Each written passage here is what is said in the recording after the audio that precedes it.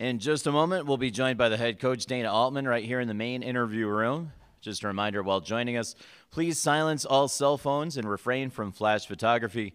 No video recording devices are permitted here in the main interview room. That includes mobile phones. A reminder that throughout the weekend and throughout the Final Four, anywhere here at the University of Phoenix Stadium, publishing live to social media is not permitted at any time. If you need the satellite information, stop in with Hammond Communications in the back of the room, or you can come up and ask me. I have that up here as well. We'll be joined by head coach Dana Altman right now, and he'll be with us from 12:30 to 12:50 p.m. In about 10 minutes, we'll have student-athletes from Oregon join us. All 5 starters are expected to be here in the main interview room at that time. Coach, you want to make an opening statement or just take some questions? I will just take questions. Okay. We're looking for the first question for Coach Altman from Oregon. We know we've started a minute or two early here, so we'll let the crowds come and swell. Yeah. Fill up the room. Coach, if you want to just give us a couple thoughts on how practice went yesterday and just updates on the health of your team right now as you head toward tomorrow. Well, first of all, this is the kind of press conference I like. No, the guys worked out good yesterday, and it was very nice setup for the facility. I think it's going to work out pretty good. Hopefully, we'll shoot it well. It didn't seem to bother him too much yesterday. So, like the facility, everyone here in Phoenix has been great to us. So it's been pretty smooth. Sounds good. We have a question on the left side for Jim. Thank you. Coach Jim Roop with Westwood One. The understatement of the year the other day when you said 1939 was a long time ago. How have you done, and how has the team, you sort of talked about a little bit just now, but getting them from that moment of everything that they have done this year surprised a lot of people. And now here you are on this big stage for the first time in 78 years.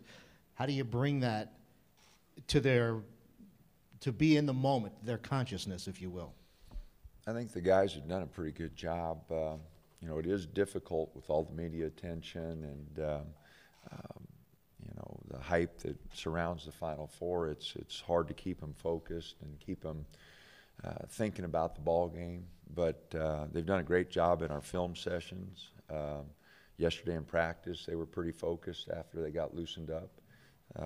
So I think the team is really looking forward to this. As all players, they've dreamed about this for a long time, and now it's here. And our job as coaches, try to keep them focused and try to get them ready, to play their best. And I think we're in that mode.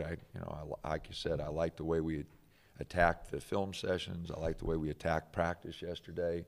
I hope we go out and have a sharp shooting workout here that we're going to do for 50 minutes. Our open practice is basically going to be our game day shoot-around. So hopefully the guys will be sharp during that and get ready to play tomorrow. Next question right in the center. Nancy? Nancy Armour, USA Today Sports. Dana, I know you were asked about this yesterday, but the situation 3 years ago with Austin, Artis, and Dotson, I'm just wondering if you learned anything about that as a coach, and looking back, not looking back, but if you were presented with a similar situation now, how you would handle it. Well, if something like that were to rise again, everything that I did in that situation was with the advice of the university. I didn't make any decisions. The university was involved in everything. So I think if we were ever in a situation again, I'd look to my athletic director and the people above me to make any decisions. Let's go to the left side of the aisle, toward the right. Jeff Grammer, Albuquerque Journal. Dana, I talked with Larry Riley earlier this week. Do you remember the day you went into his office in 1980 and said you wanted to be a basketball coach, and he told you were nuts? Yeah, I do.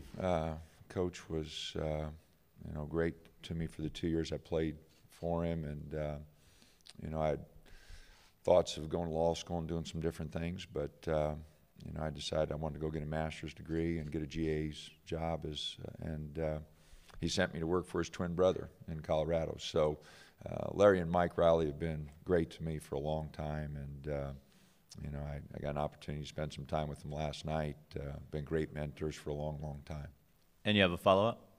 I do. Had you actually progressed enough to do the LSAT? Yeah, I took the test. Took the test and didn't do great, didn't do bad. So, but I could have got into a few places. Another follow-up? Were you going to ask for the score? Yeah, no. Just to make sure, no regrets that you didn't become a lawyer as the plan? No, it's worked out all right. I think any time that your hobby is your job, you're pretty fortunate. And, I've always enjoyed playing and following basketball. So when your hobby's your job, you're pretty lucky. Back of the room on the aisle. Dana, hi. Warren Williamson, Oregon Duck Football News. As you guys headed into the postseason, you used the mantra "swing away," and I've seen you use that a lot in your team huddles. Tell me what that means to you, and has that been a recipe? I guess it means playing loose, but has that been a recipe to your success so far in the postseason? Well, we've talked about swing away, being aggressive throughout the season. It's not just in the postseason. It's something that players for 28 years have heard. We want our guys to loosen up, and so many of them take it offensively. They want me to swing away, take shots, but defensively on the boards, we just want them to play hard, play aggressive, try to free them up a little bit, and go play the way they've practiced. And so it's something that we've talked about always. Follow up to that? Do you feel that they've played loose here in these last 4 games and the last 6 of the season? Would you attribute that to why you guys are here, though? I thought we have, the last couple games. There's been times we've been a little tight. Expectations have been pretty high for this ball club, and so there's been times we've played a little tight. But for the most part, I think our guys have been aggressive and loose and been in attack mode. So for the most part, been pretty pleased. But there have been a few games this year where, the pressure of the rankings and the expectations, I think it slowed us down at times. If you have a question for Coach Altman, please raise your hand. We'll send a microphone in your direction. And please state your name and media outlet, then your question. Zach Rosenblatt, Arizona Daily Star. I was just wondering, what do you think the loss to Arizona in that Pac-12 championship game, what do you think it did to spur the team on into the postseason? I know some of the guys said it kind of raised their IQ, what they had to do without Chris around. I mean, how do you think that game kind of impacted the rest of the way? I think in that regard, it probably did help us a little bit in relationship to Chris, just because Arizona got to the basket on us. They had a lot of points in the paint that night, and got some easy shots that we typically don't give up. I think that, losing a ball game maybe refocuses you sometimes. But in this particular case, I think it just let us know that we were going to have to play a little differently without Chris. And, we were able to make a few adjustments. But the big adjustments, Jordan Bell's just played so well that he's really stepped it up. And Cavell's been really solid for us, given some of those minutes that Chris left open. Toward the back, right of the aisle. Colton Bennett of the Sports Capital Journalism Program. North Carolina's shot 59 free throws over the last 2 games. What do you plan to do to limit them to getting to the free throw line? Well, they do a great job on the glass, which gets some second opportunities. They throw the ball inside a lot, which anytime you get the ball going to the basket, either by drives or posting it, your percentage of foul attempts usually goes up, free throw attempts goes up. So, our job's going to be, first of all, to try to keep them off the boards and not foul on any of those second opportunities.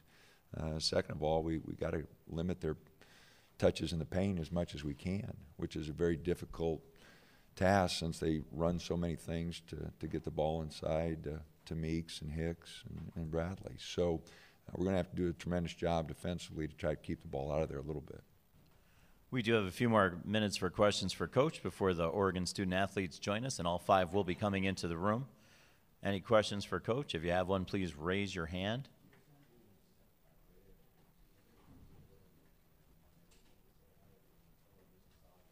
Okay, Coach, we'll wait for questions. Coach, I think we got to stay still and wait for the athletes to be. So you and I I was can talk. done. We can talk about a couple things.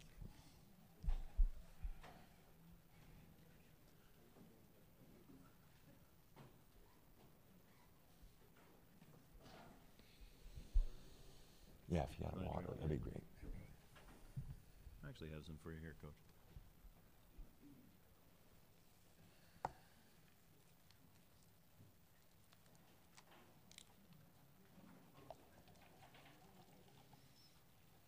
The reporters right now, some of them are in the breakout rooms, some are in the locker rooms, and some may be coming back to try to get you. So there you go. Arizona's finest. We have a question on the aisle toward the back.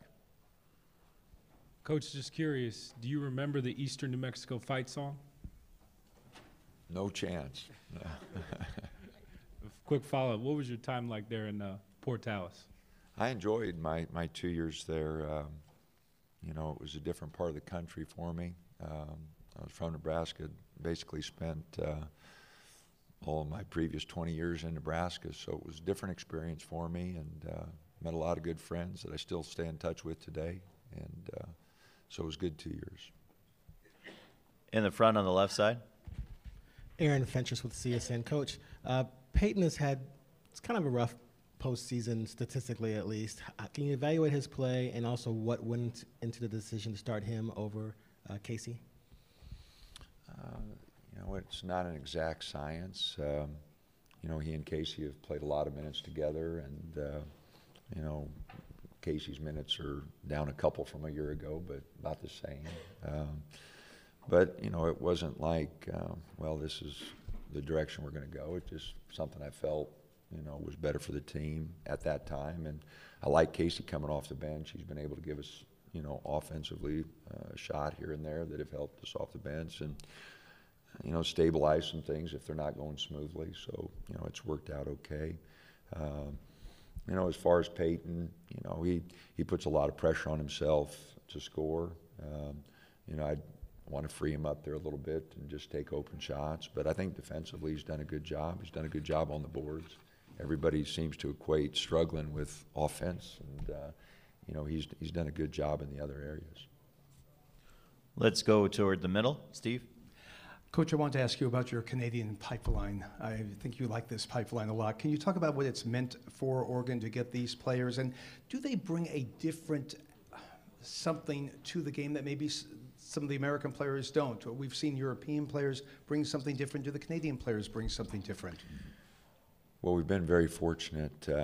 DeVoe Joseph and Olu Ashlew started at our second year at Oregon.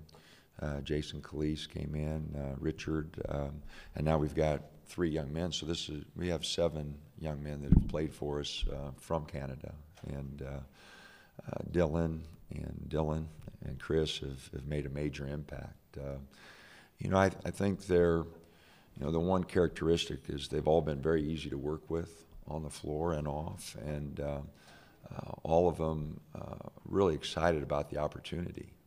And you know, sometimes maybe some players in the States take it for granted, but they seem to be really excited about the opportunity, and they all love ball. You know, all 7 of them that we've been fortunate enough to work with really love the game, in the gym all the time, working on their game. So, like I said, they've been fun to work with. We've signed another young man from Toronto, so we're looking for him to make an impact for us next year. Sure, go ahead, Steve. What type of talent pool do you think is up in Canada? And do you think sometimes people sort of ignore it to their detriment? Well, I don't think they're ignoring it anymore. You know, I think, you know, Canada is really starting to get a lot more, you know, recruiting action. You know, we're running to a lot more schools up there than we previously have. So because of the success that a number of the young men from Canada have had, I think it's opened up a lot of doors for Canadian players. We'd like to welcome at this time student athletes from Oregon, Dylan Brooks, Dylan Ennis, Jordan Bell, and Peyton Pritchard. We're taking questions now for the student athletes or for Coach Altman. And let's go to the second row on the right side. This could be for anybody. Guys, it's been a long time since a Pac-12 team has made it to the Final Four. what does it mean for your program that you guys were the ones that are able to break through and get to this next level? And what does it say about the conference as a whole? Let's ask Jordan to take that, and Coach as well. I think it's definitely a step in the right direction for the conference. I think people have been overlooking us since we haven't made the Final Four since 2008. So I think us making it is definitely shining some light on the conference as a whole. And Coach. It has been a dry spell for our conference. I think Arizona and some other teams have been good enough to get there, but you need to be fortunate. 3 goes in against Michigan, and we're not sitting here, so you have to have a little luck. You have to be fortunate. But it is good for our conference that we're here. It's been 2008 since we've had anybody in the Final Four, but it's been 97 since we had anybody win it. So our challenge was not only to get here, but it's been 20 years since our league has won it, and so we've got a ways to go yet. To the center of the room. For Dana and Dylan Ennis, and I have a follow-up, if that's all right. The first question, what about this team that you've heard them say, seen them do, has shown you that, y'all are ready to not just settle for being here? We'll ask Dylan to take that first, then Coach, and then we'll get back to your follow-up.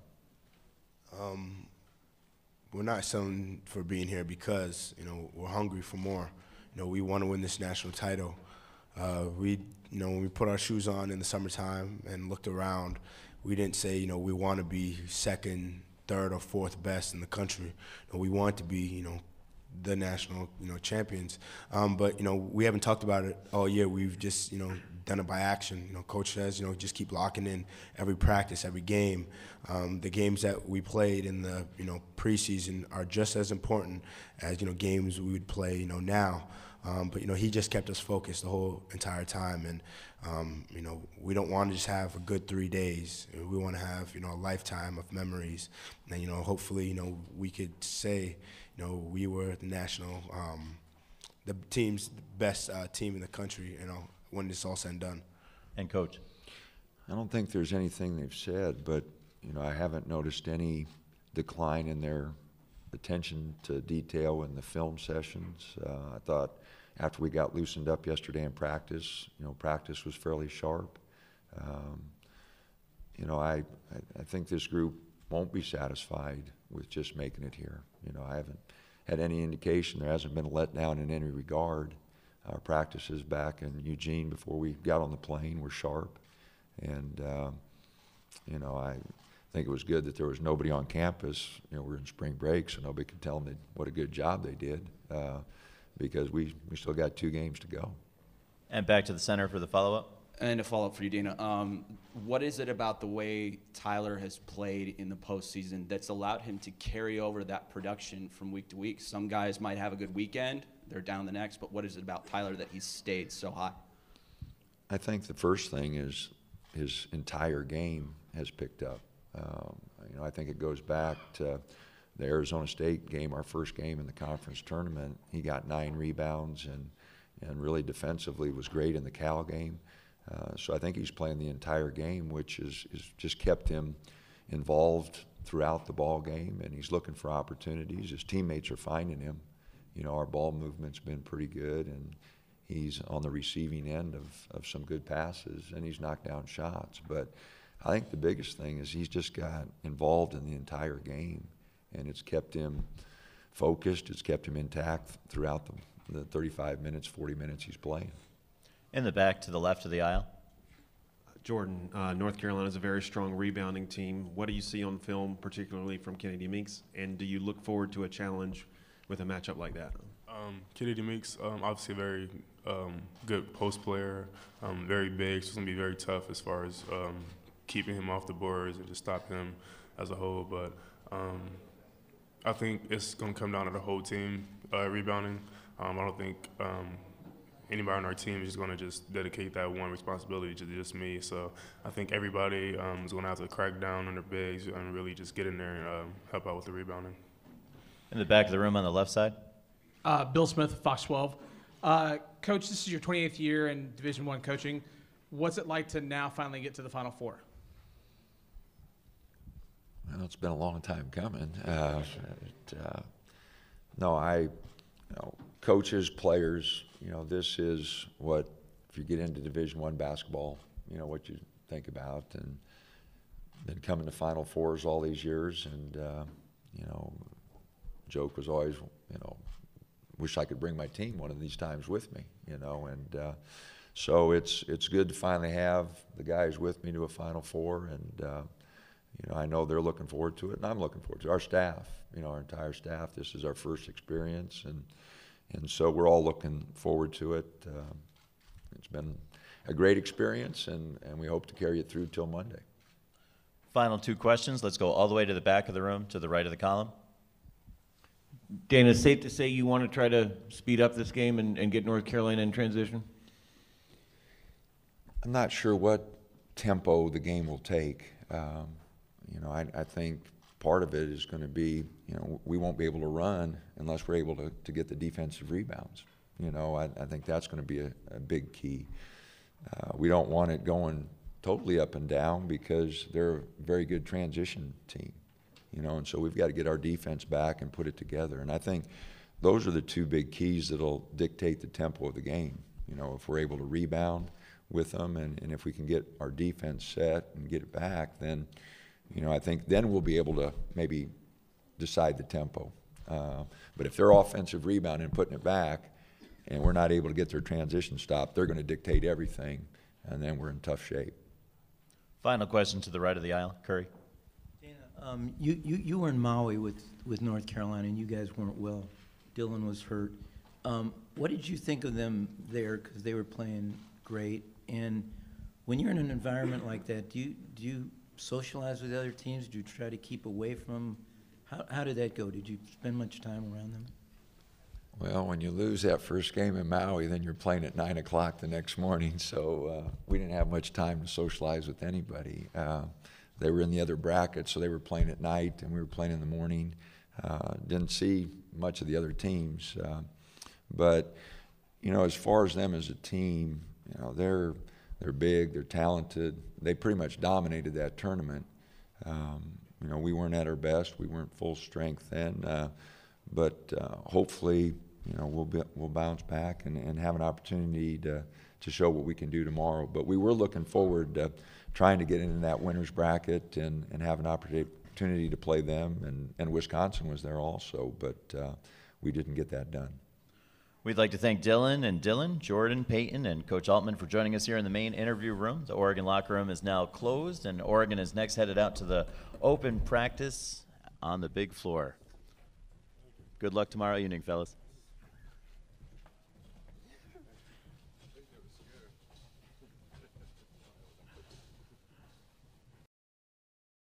Ladies and gentlemen, at 1:15, the North Carolina media availability begins with the open locker room and starters in the breakout sessions. At 1:30, head coach Roy Williams will join us here in the main interview room. And at 1:40, some of the student athletes from North Carolina will join us as well. The locker room will be open for student athlete availability the entire